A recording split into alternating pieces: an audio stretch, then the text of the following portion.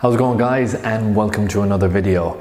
In this video I'm going to be discussing a vehicle that I had in the workshop recently, which was a VE Commodore with fault codes P0171 and P0174. Them fault codes are related to the system to lean in bank 1 and bank 2 being P0174. And in this video I'm going to be showing you the part that caused them fault codes to be triggered and how I fixed that problem. Also, at the end of the video I'm going to be showing you that part completely disassembled and what item actually failed internally in that component.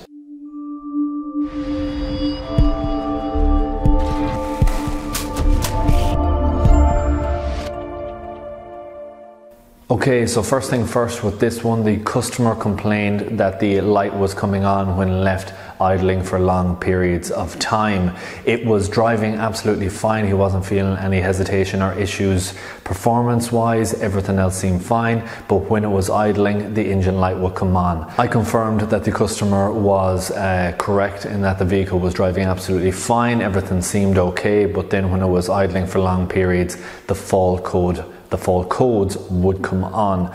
So I done my diagnostic examination of it. I checked the live data, but where I'm going to jump in on this video is the actual fix to it, and later at the very end of the video I'm going to be showing you the component stripped down and what actually failed in that part. So a little breeze through on what can cause a fault code like that to show up. It can be an introduction of too much air. It can also be not enough fuel being present. So in this particular vehicle, it was an introduction of too much air that was coming, which was causing the fault codes to come on. It was the EVAP Purge Solenoid was causing the issues. Now, how I found out that it was definitely that fault was I removed the part from the vehicle and I brought it over and I bench tested it. This is a very straightforward test that you can do to confirm that your part has failed on your vehicle should you have the same system.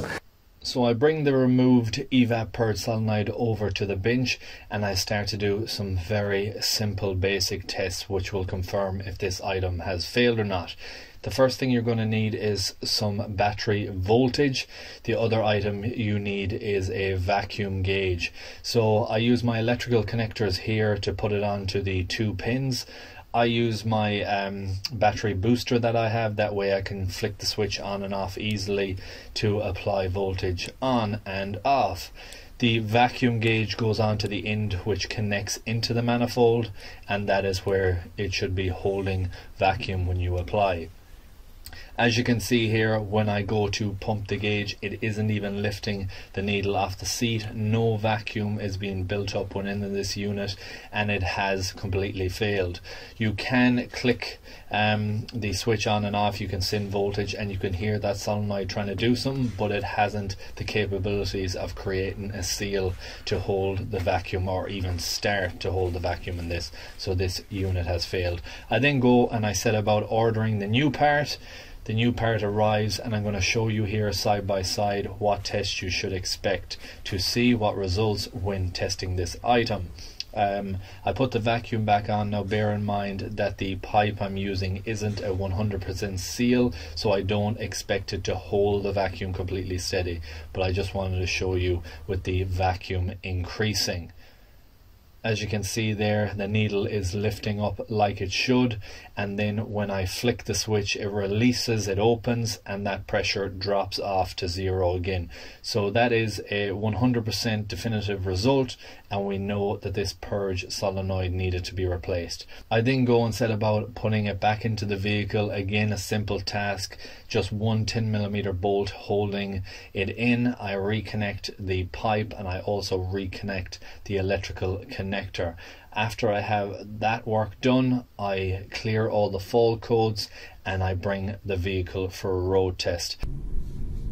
So I'm just on the final road test now. All the fault codes have been cleared, and as you see it in that last clip, we tested the new part, we tested the old part, so we confirmed with 100% certainty that that purge solenoid had failed. Now the fault codes that was on this vehicle is P0171 and P0174. They were the fault codes related to the fuel trims showing up lean. those would be caused by that solenoid remaining open and a constant flow coming through it. And with that said, I'm very happy to give the vehicle back to the customer now after fitting that part.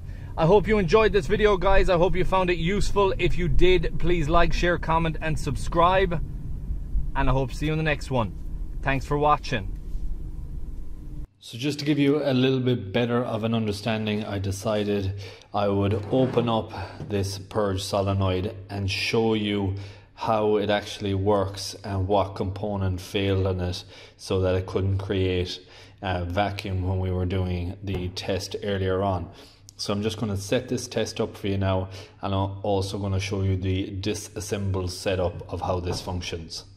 So just like the test earlier, I have my two connectors hooked up here. One is running to negative and I have the other ready to go for positive. So if you look here, you've got this rubber seal, you've got the spring, and then you've got, it sits down around this cylindrical part right there.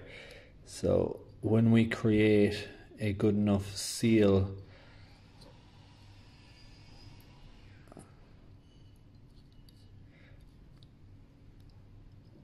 let's rock it into position.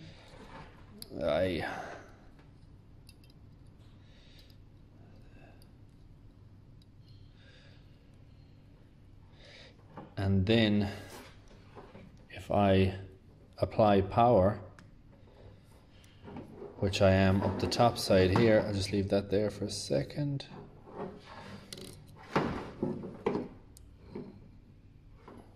So if you look up here,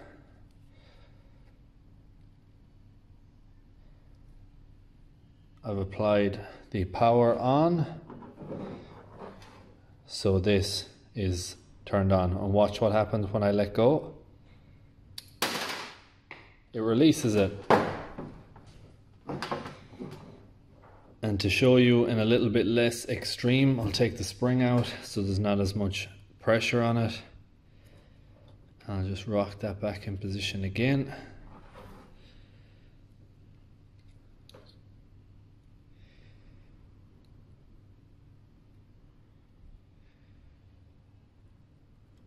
Okay, then I apply power. Go, see, and it pops up. Now to give you a bit better of an understanding with this, I'll disconnect those now.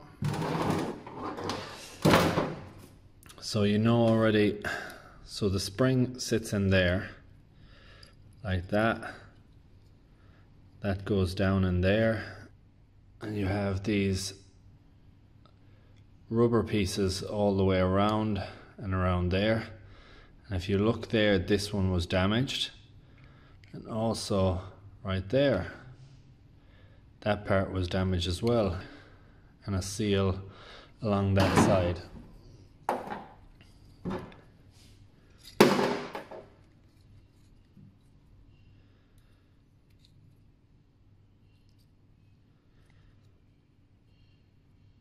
That goes in like that. This sits back in there, and this part would be on that side. So you would be applying vacuum to this side here, and that would be sealing on the inner part there. So you need this little part to seal right against that.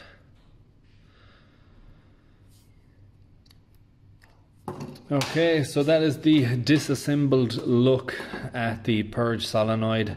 That is the functionality of it. When you have the power applied, it releases, it opens to allow the air to come through it, which holds it against that. Then when you disconnect the power afterwards, that top section moves up out of the seat down the bottom, and it closes it again. We know that that wasn't happening. The power was coming in here, but it wasn't capable of sealing on this front side, so you wouldn't be able to get vacuum. I hope you enjoyed this video, guys. I hope you found it useful and informative. If you did, please like, share, comment and subscribe, and I hope to see you in the next one. Thanks for watching.